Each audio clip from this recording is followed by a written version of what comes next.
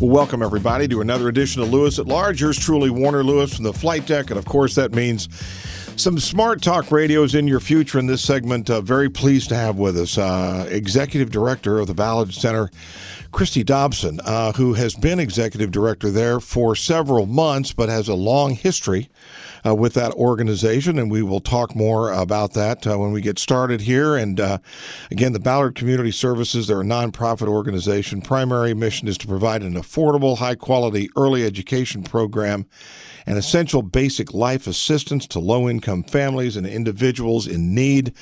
They have recently expanded their partnerships with another organization in town. Lots to talk about. Christie, how are you, my friend? I'm good. Thank you so much. Well, we're very pleased to have you here. Let's do this. Let's do a little bit better setup for you. If you would, Christie, share with our Lewis at Large listeners a little bit about your background and your history with the organization. Okay, well, I was KU graduate, theater and film, and then I went to Seattle for about 10 years, Warner, and I started working in nonprofits. And so my entire career has been arts and advocacy. I've worked with the homeless. I've worked with, back here in Lawrence, in sexual assaults, rape crisis. I've worked in domestic violence. But I've always worked with kids. That's kind of always been my focus in my career. Got my master's degree at Kansas State University in drama therapy, which is it's kind of a unique situation. K-State has one of the only 3 programs for drama therapy in the country, and so I jumped at that. Got my master's degree and then started working in Lawrence with youth at the Arts Center, City Youth Theater, worked at Gaudegi Safe Center for a while and did arts outreach, and basically always working with kids and always trying to solve social issues through the arts, through theater and film. Was on the board at Penn House years ago because I'd had experience with low-income, with that demographic, with the homeless, and was on the board when we merged Penn House to Ballard Center. So since then, it's been Ballard Community Services, which is Ballard Center and Penn House. But then kind of came back to Ballard early this year. The board was looking for an executive director, and they wanted to kind of move forward and put somebody in place to expand and make some things work. And so I started in January, and it's been kind of crazy, kind of fun, crazy, cool, lots of challenges. I think nonprofits throughout our community are facing budget cuts and shifting in funding streams. So we've had to get really creative, and that's where I'm at. What about, again, the Ballard Center has sort of morphed, not necessarily in its mission, but in terms of its size and some of the services that are offered. Explain to our listeners, if you would now, who falls under or is partnered with Ballard Center as of today.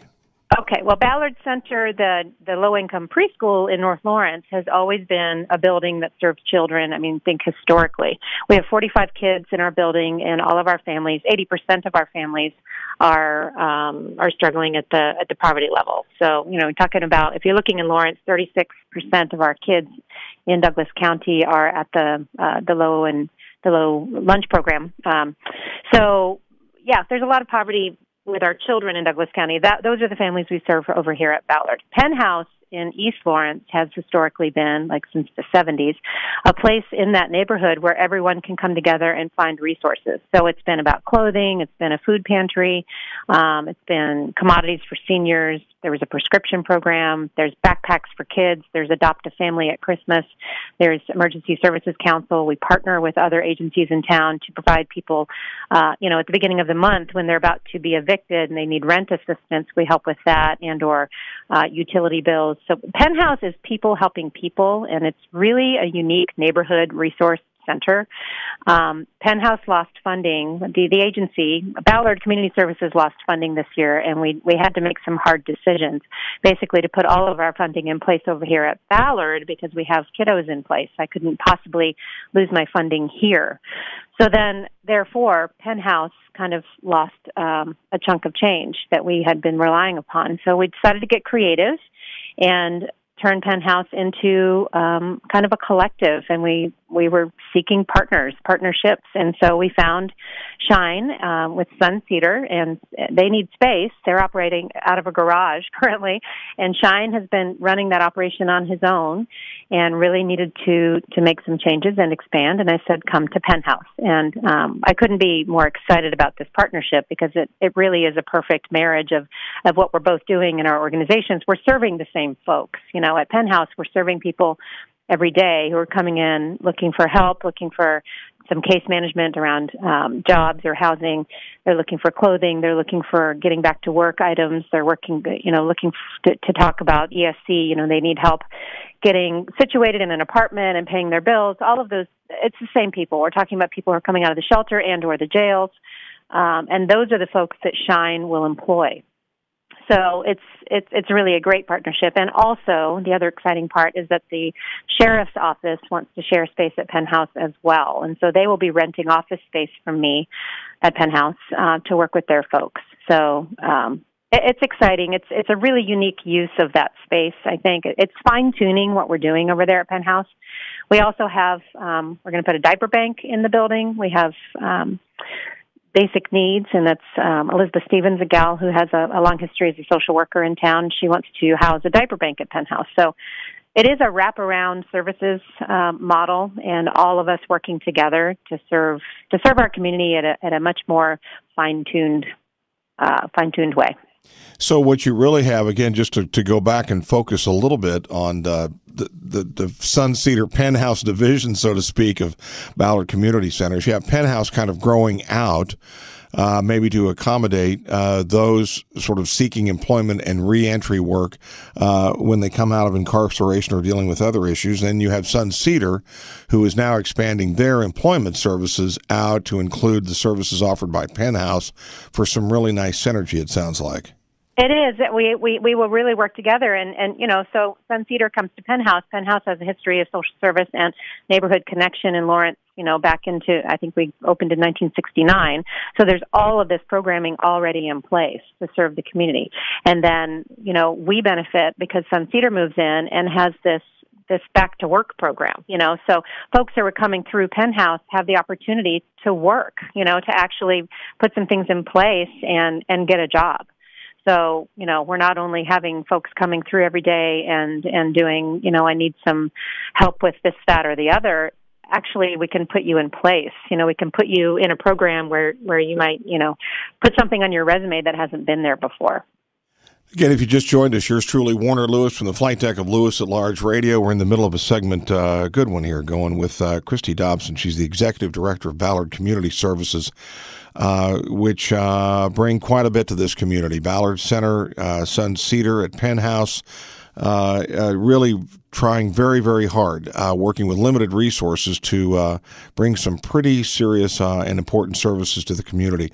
Christie, funding is, you probably wake up, that's the thing that keeps you probably awake most nights is funding, and how do we sustain these important services. Share with us a little bit again some of those challenges, where you see light at the end of the tunnel and where you see ongoing challenges. Well, the light for me at the end of the tunnel with the new program partnership at Penthouse is that we are talking about, it's a social entrepreneurship at its finest. People all over the country are talking about reentry right now. Everybody's talking about expanding jails and or not expanding jails and or what do we do with folks and recidivism, and how do we solve some of these problems before people get stuck in that system and they just keep going back and back and back. And what Sun Cedar does is really offer an opportunity for someone to truly get back on their feet, get to work. And the other part of the Penthouse programming that we're putting in place is we'll have groups, we'll have therapeutic groups, we'll have the moral recognition group, and learning how to keep a job, learning how to accept authority, learning how to dress and be ready for success and do interviews. We'll have 12-step programming, and we'll have the sheriff's office coming in with their staff to work with their folks and do their parole meetings or their probation meetings. And really, we're talking about Penthouse is kind of a satellite now, from the shelter and or the jail, where you come in and you get some problems solved. The work that they're doing in reentry here in Lawrence is so innovative and exciting. And I'm hoping that what we're doing at Penthouse kind of shines a light around the country, and that we can kind of be seen as a model for what to do in partnership, right, in collaboration in your community to really solve a problem. You know, we say it's really walk the talk. So I am hoping that in itself opens up funding streams, probably from sources that we haven't seen before. You know, it's not just we're putting a Band-Aid on someone's problem. You know, we talk a lot about the cycle of homelessness and how to break people out of that cycle. This is an actual answer. This is an actual result. You know, this is going to have an outcome that we can really measure. So I am just hoping that the community sees that, and that, you know, maybe larger funding institutions think it's a great idea. Maybe other businesses think it's a great idea. I mean, clearly, if you're helping someone get a job and get back on their feet, what kind of money are we saving in the long run? And for the community itself, you know, if we're keeping people out of jail because they have an option, then what is the impact of that financially on Lawrence, you know, on our community? So my hope is that we're doing a GoFundMe right now. It's online. You can find us if you go to either one of our websites or Facebook pages, you know, Ballard or Suncedar. Find us, check out the GoFundMe. We are trying to raise enough funds to get everything started, to get the partnership in place for a year. We're hoping to move Suncedar in and kind of launch them at Penthouse, and then see where it goes. You know, I mean, Suncedar it's a small manufacturing company. They're making things that they are selling online. So Suncedar Shine, you know, we want to see this business grow and for him to be fully sustainable. And so, you know, then the piece is that Penthouse is a nonprofit, and we will continue to try to find funding for our organization. But Suncedar can kind of take off. Well, again, and Suncedar, Shine Adams has done a remarkable job working very hard on his own and working with some very dedicated people. And this seems like a neat synergy that gives them some additional boost, gives them additional exposure, additional space for the work that they do, manufacturing everything from small tree-shaped air fresheners to clothes hangers to whatever out of cedar, and it employs people that are really looking and working hard at a second chance, and it's a unique opportunity.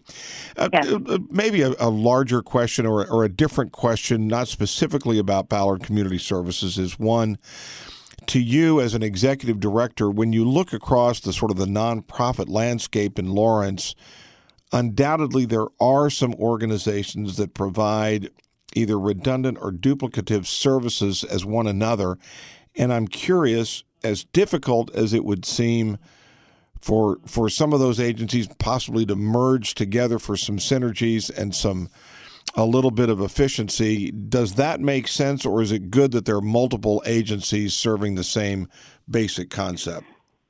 Well, you know, the thing is about when we talk about duplicating services, the thing about Lawrence that maybe folks, you know, civilians who aren't in the trenches doing social services every day don't know is that we collaborate really, really well in Lawrence. These agencies, you know, Just Food and the Shelter and Penthouse, Ballard, ECAN, Salvation Army, we're all talking all the time. Catholic Charities is one of them as well. We have we have software in place. We're tracking people. We know where they're going for food, and then we know where they're going for clothing, and we know where they're going for case management. Housing is another one. We're all connecting around, it could be that we're connecting around the same people, the same families, the same individuals, but we know what they're doing. We for the most part, know who needs what, who's on the list for housing, right? Who is a mom who's coming out of Willow Domestic Violence Center and needs to come to Penthouse and get clothing for herself so she can go back to work.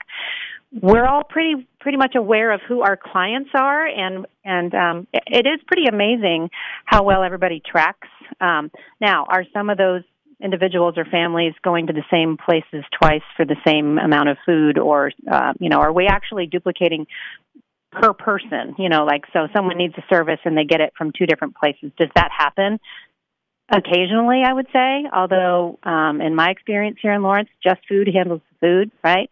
And housing handles the housing, and Catholic and Social Service League handle clothing at the Rummage Shop and at the Social Service League. I mean, we're all pretty much aware of what everybody else is doing. And I have to tell you, when Penthouse, when we got our funding cut, we had to shift money over to Ballard, and it was a United Way funding stream that was cut this year, I pulled all the partners in who were doing anything remotely related to what we're doing at Penn House. So I brought in housing and ECAN and Salvation Army and Just Food and the shelter and all of our friends. And I said, okay, what if I closed Penn House? Because I don't have any money anymore. I mean, my budget's been pretty well cut in half at Penn House specifically.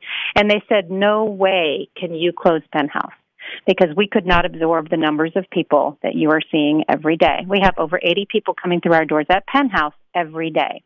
Those same 80 people might go someplace else to talk about housing with housing, or Just Food for food, or, as I've said, they're walking or hoofing around town to get what they need on a daily basis. But closing Penn House was not an option according to my partners. So talking about duplication of services, well, yeah, sometimes that's going to happen because we have that many people in Lawrence who need services. Do you all feel like, and you kind of alluded to this, but in the various nonprofits, that you do have a handle on the size of the community, for example, that is homeless, the size of the community that is looking sort of routinely or regularly for clothing or food? Do you have a sense, as they say, you can get your arms around who that population really is? Sometimes I think we do, and then sometimes I think we really don't, Warner, because I do think there's a lot of poverty that stays hidden in Lawrence.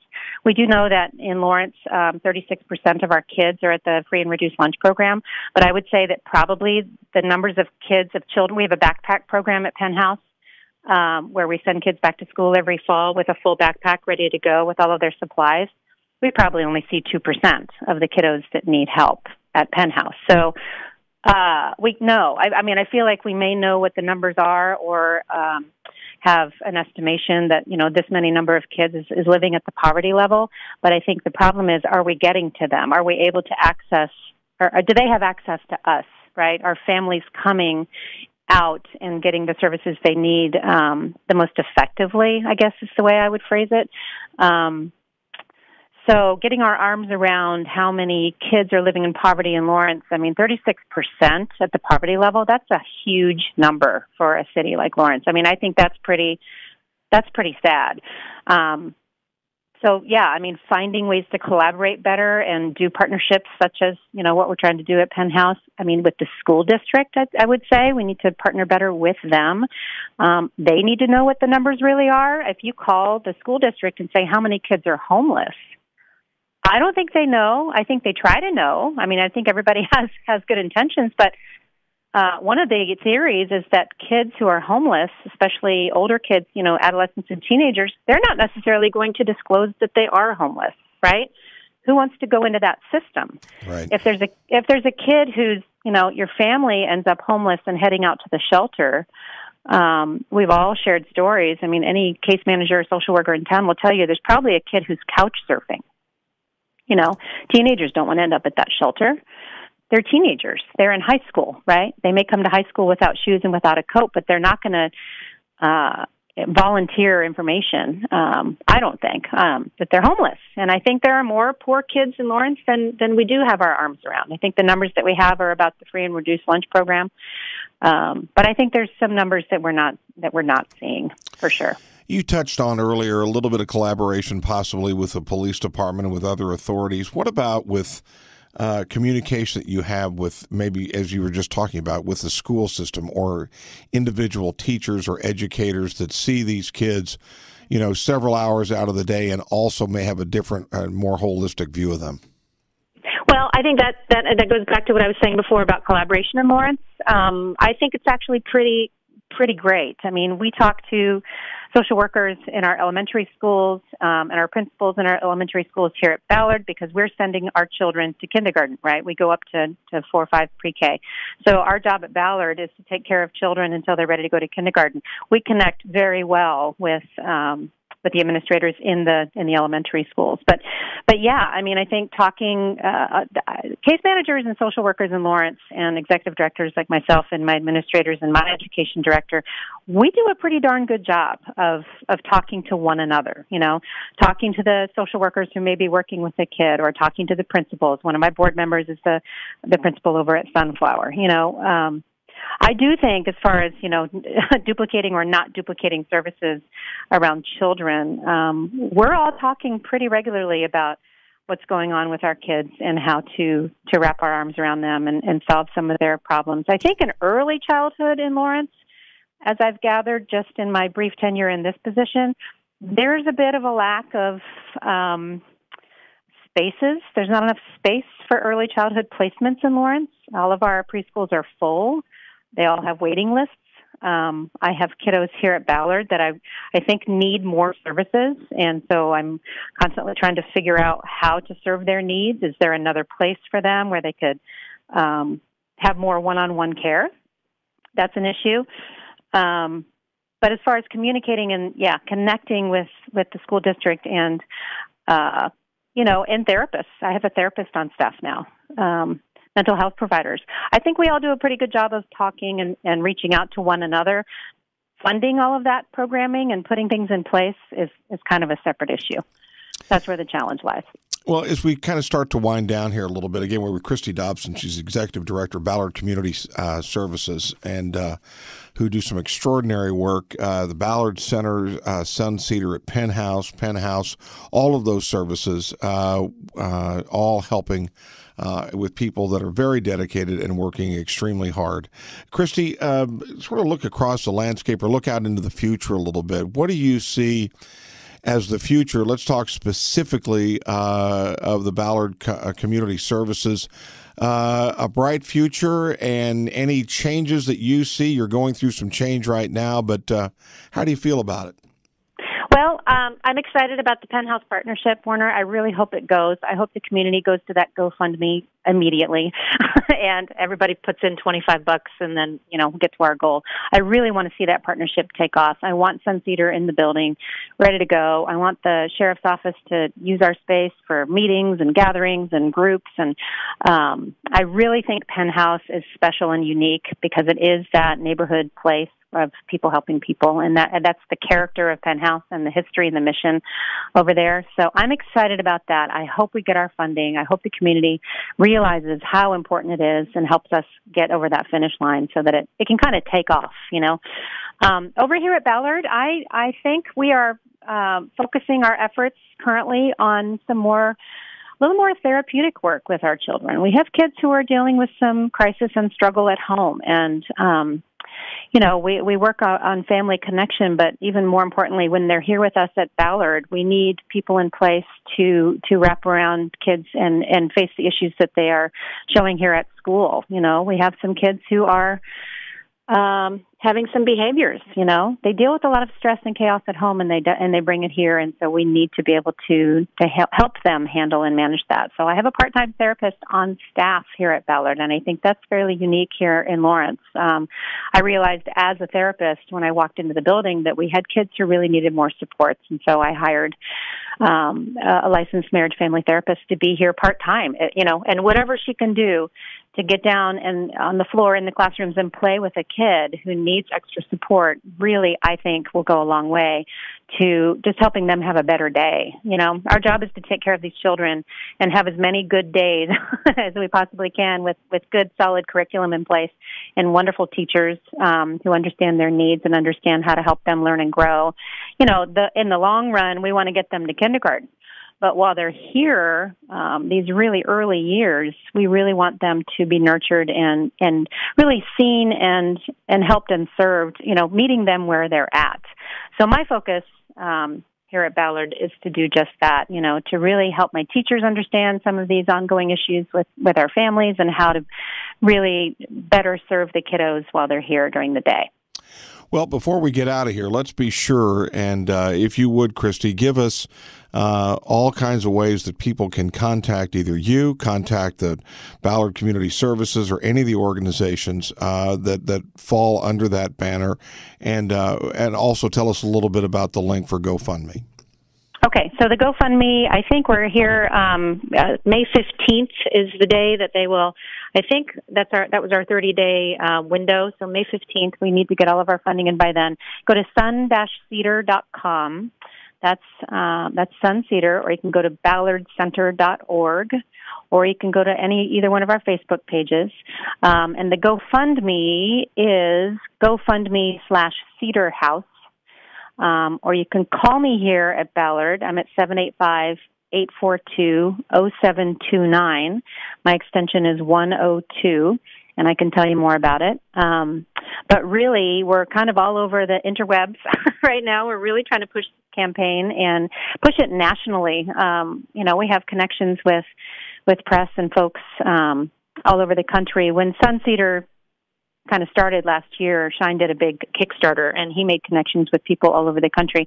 He's really getting out there as a person who is an innovator and really, addressing a problem in a unique. But is it that unique? He's giving people a job.